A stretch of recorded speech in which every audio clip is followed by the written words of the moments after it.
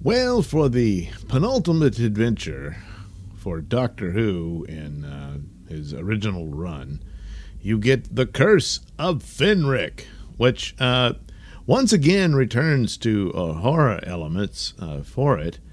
And overall, in a lot of ways, don't really hate this one.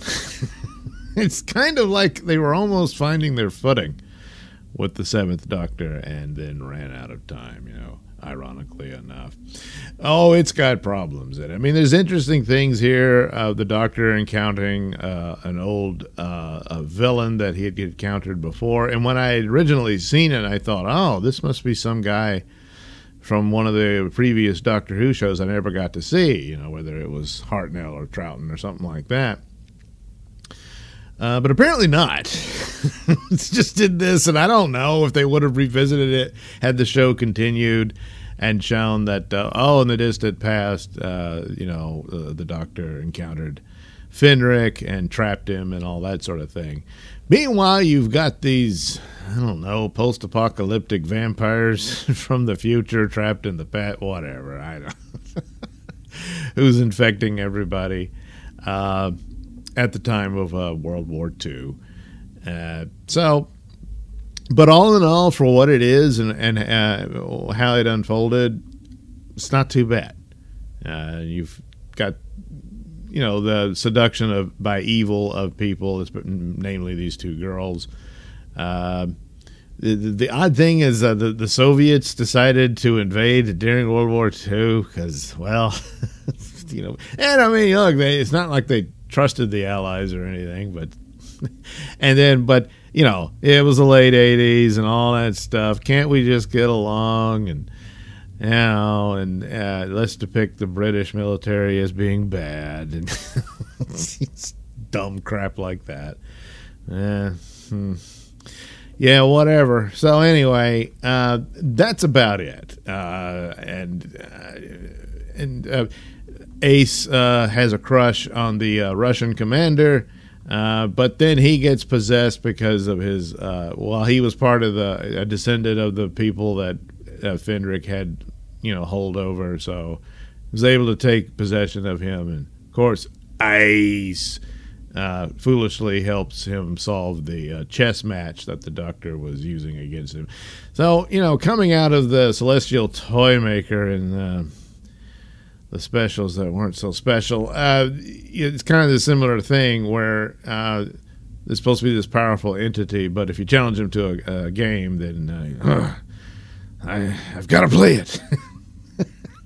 And apparently he's not as good at chess as the Doctor is, so but then Ace is. So no, it all seemingly goes wrong, but basically the Doctor talked to the original vampire guy who's been in the water too long, and he turns on him, and they kill each other in the little gas chamber where you experiment on gas weapons, which is why the Soviets wanted it, that they were doing experiments on chemical weapons to use in the war. And hey, for some reason it never got around to it. Well, now you know why. See, that's what it is. But apparently, if it was taking into the vampire thing, if you have faith in something, it didn't really matter what. But here you had the scene of the Soviet captain had faith in the Soviet philosophy, whereas the priest, his faith was weak. He seemed to get it back, but then, oh boy, he really stumbled and lost it and got eaten by vampires. See? Yeah. So, the faith in Marx was apparently more powerful. What are you going to do, So anyway, but ultimately, that's it. The Doctor, I guess his faith was in his former companions or something. He muttered that, and the vampires were like, oh, it apparently hurts their ears. Huh. Yeah. But anyway, some horror elements here, some creepy trappings and stuff kind of worked. And saw a little more than Ace than they intended. Yeah, you know.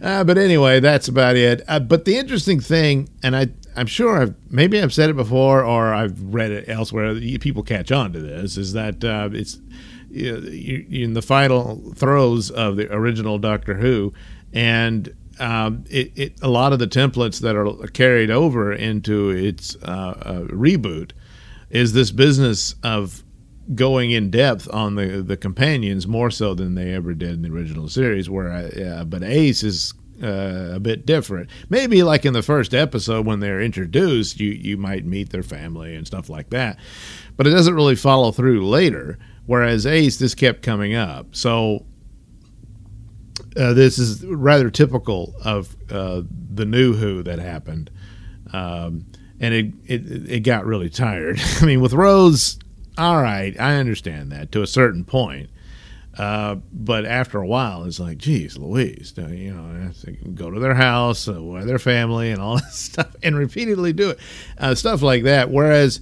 here, Ace, meets her grandmother here and all that stuff, and she had a problem with her mother, but initially ends up saving her mother, who was an infant at this point, stuff like that, and was connected to the Ghostlight episode, which apparently no,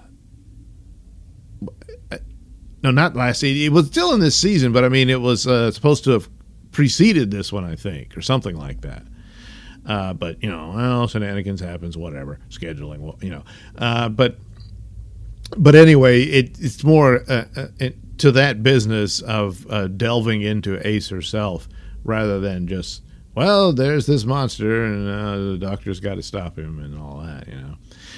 But it wasn't typical of classic Who, whereas it's damn near standard in New Who, or at least it was before it destroyed itself, and I don't know what it is now.